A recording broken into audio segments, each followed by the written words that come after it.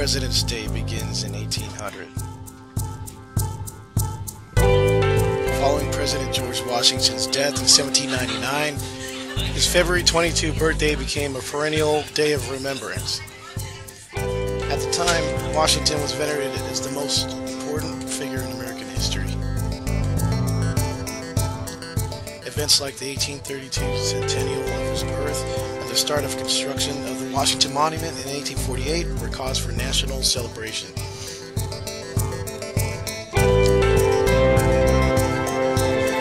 By the mid-1980s, Washington's birthday was known to many Americans as President's Day. In its modern form, President's Day is used by many patriotic groups as a date for staging celebrations and reenactments.